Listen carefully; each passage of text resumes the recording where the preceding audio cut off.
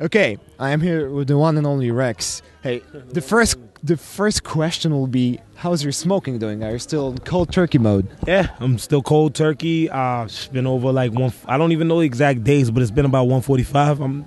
I'm doing real good. Cold turkey warrior, God is good. We're happy, man. You know, my son's happy, so it's dope. Happy. Yeah, that's good. Well, at the beginning, I know that your first job was in McDonald's. Yeah, then you were working in some foster homes. Do you still have time to visit those? I don't have time to actually be at the foster homes, but there are times where like the universities and schools, they might call me in and I talk at some of the schools. I deal with some of the other schools, like the younger grades, the high schools, just helping kids like, you know, understand like there are other ways out of the community other than like, you know, violence and a lot of the drama that comes with being an inner city kid. So whenever I get a chance, that's one of my first loves, dealing with youth, dealing with the kids in the community. So that'll always be the case. Sure. Well, I wanted to ask you about freestyle. How important is freestyle to you? Because, well, you're freestyling at the scene off the top of your head. I know that you used to freestyle with AZ. How important is freestyle to you? Not AZ. What? It wasn't AZ? Oh, no. No, hell no. Oh, yeah, but look, I mean, I used to freestyle, definitely, man. That would have been amazing if it was with AZ, but no. That was AZ, but... Nah, there's various cats across the, like, Massachusetts, like, whole thing that we did our ciphers with. Shout out to, like, Acrobatic, Mr. Lift, Alias, you know, Lucky Dice, Chi Knox. Cats I just grew up with in the neighborhood. We grew up watching Edo G and Crumb Snatcher, and I mean, it was just amazing. It's amazing to be able to work with Edo G on this tour, and we're gonna do some stuff in the States too. But yeah, I mean, freestyle is very important. I just feel like it sharpens your skills. Like I've always utilized it as my opportunity to refresh, like my ability to come off, like make a line follow in sequence and make a storyline fit perfectly, weaving in and out of, like, you know, my bars. So it's dope to do the freestyle thing. Were you also partaking in some freestyle battles back in the days? I was in some battles, like not even just freestyle, like, you know, one-on-one battles. Battle game was a lot different than those, like you said, off the top freestyle. It's not like, you know, you go back, you dissect your opponent by, like, you know, memorizing their storyline and stuff like that. No disrespect to what's going on now, because these artists are amazing, and I wouldn't even profess to be able to do what they do, but you know, it was a different kind of art form then. Like we would come off the top, and like you have to be sharp, being able to talk about somebody's sneakers, witty. You bring comedy into it, bring sharp lyricism into it. So it was a different kind of battlefield then. When it comes to grind time and the new type of freestyle, like those people are freestyling without the beats, they're writing the rhymes before the battles. What do you think about that? Like I said, I mean, I can't profess to know how to do what they do. I appreciate what they do. It's definitely a part of our art form, and it's an amazing skill regardless. You know, it's always going to be like talent. Shout out to like Chilla Jones coming from the Bean.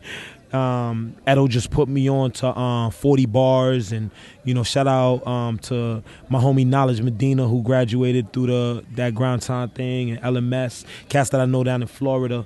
But the Beantown thing, the Florida thing, man, all over. Like there's so many dope battlers out there. Johnny Storm up in Orlando, yeah. So like, you know, like I got respect for like a lot of those cats. Like I watch them and I appreciate their talent. But Chilla Jones is one that I'm a big fan of. You know what I'm saying? Like he's out of Boston. So I'm a huge fan of Johnny Storm, by the way. But I know that he's not doing it right now. Maybe he'll come back, some kind of resurrection of Johnny Storm. I wanted to ask you about Edo G, by the way. Well, you're touring together. Is he a huge inspiration for you? A legendary Edo G. What can you tell me about? I know, like, of course, but still, how huge was the inspiration when it comes to that? Man, coming from where we come from, like to see a brother like Edo G make it out of our hometown, man, it was an amazing feeling, you know.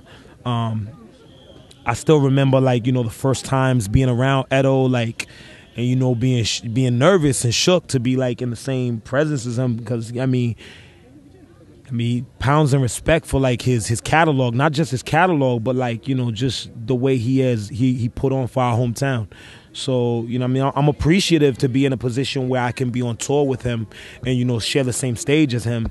You know, it's amazing to be able to say, like, you know, I've done some things. I'm not gonna say I've gone as far as I wanna, like, progress. You know, I'm appreciative to be on tour with Edo, for real. He's an OG, and he really without even knowing it, probably drops words of wisdom. You know what I'm saying? Without even knowing it, but I pay attention and I appreciate it. Well, you have 2 sons. Yeah. When it comes to your future, do you think they're gonna be, like, interweaving into the hip hop community? Would you like them, well, to be MCs? That's my question. I want them to be whatever they want to be. Whatever they decide they want to be, I'm going to support them. I don't care what my sons decide to be, as long as it's positive, as long as it's something that they're passionate about. You know, right now I want them to enjoy being kids. You know, I don't try to force feed them any music. I don't try to force feed them anything that's me. I let them do them. You know, my son, he talks to me about Pokemon. You know, my other son, he talks to me about, like, Millie and Bod and Dora. You know, I got a 9-year-old, I got a 3-year-old. So they talk to me about cartoons and video games, and I appreciate that. Their favorite Pokemon? Oh, Pikachu. Oh, Pikachu. Pikachu, yeah. Big shout outs to Pikachu. Big shout out to Pikachu, yeah. Well, you're traveling a lot. Do you still have time to do some sightseeing, just wander around, have a stroll in the cities that you're touring in? You know, in some places we do. Unfortunately, like, it's sad. Like, you know, a lot of times, you know, people don't realize that, like, when we get on these tours, we're in the city, and then we literally perform, and then we're straight to the hotel, and then back to the airport to the next country. So it's fortunate enough when we're able to stop. Like, for instance, on this trip, for the first time, I got, like, some time off in Berlin, and I'm gonna get to see Berlin a lot. You know, there are other places that, like, I've yet to be able to see, even though I've been there a bunch of times. For instance, Paris. I've been to Paris, like, so much. I've never really experienced Paris because I do shows and I leave. Sure. You know, so it's unfortunate sometimes. Well, I know that you did some cross-country with Easy Dread. Correct me if I'm wrong. Are you still doing that from time to time? Do you have time for that? Wow, Dread's going to love this. She's probably going to lose her mind. But yeah, like, me and Easy Dread, we went across country. She was moving. She's from Connecticut, but moved to California to finish her schooling. Don't mind that. That was like a feather. But she moved to California for school, and then we decided she wanted to go back to Boston, where she was living prior to that. And you know, I said I'll take the trek with her. You know, and it was cool. You know, we saw all across the globe: Cali, Nevada, Arizona, Utah, Colorado, like all the way across. You know, all the way up to the East Coast. So it was dope, man. And Easy Dread, like, she's on my new album a bunch, like on the Revolution Cocktail Project. She's on the joint Cage Bird, which is one of the singles, and she produces 2 of the records. She produces the outro to the whole album called Forever Error, and she's just an amazing talent, like, vocally. You know, on the production, engineering, she plays instruments. So people are going to be, like, shocked and surprised to see what this girl got in store. But I appreciate her and her support. Yeah. Well, you just mentioned your new album. What can you tell us about this project, the upcoming project? It's dope. It's the first one that I'm entirely putting out by myself. I love it, man. It's coming out July 2nd. It's going to be my own thing. I'm going to straight up do, like, my distros in Poland, and I got certain things set up in Poland and certain things set up in Switzerland and all across. And it's a real amazing project. You know, we got, like, Bishop Lamont and rapper Big Pooh, formerly a Little Brother, and We got Moss on the project. We got Lee Bannon, who's an amazing producer from Sacramento. And the list goes on. Jay Troney is dope vocalist. It just goes on. Singapore Kane. Real appreciative of this project. Yeah. Correct me if I'm wrong. 7 albums, including some mixtapes, in 4 years. Am I right? You're a very, very, very. You're a very productive MC. I've been busy. I've definitely been busy. I don't know about 7. It might be 7 in that amount of time. You still got plenty of topics that you can rap about, but sometimes do you feel like you need some new inspiration? Nah, you know what I'm saying? There's always going to be something to speak about. There's always going to be things changing in the world. There's always going to be issues with my sons getting older and me getting older and just watching the world turn around. You know what I'm saying? So it's an amazing art form that we have, and I'm very appreciative of being a part of it.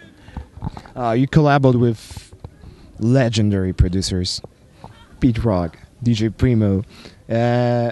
When you go back, look at Edo, he's trying to judge, like, yo. Maybe you, yeah. Well, legendary Edo G. He's there. He's watching us. Like Sting. When you go back, in the memory, what can you tell us about those collaborations?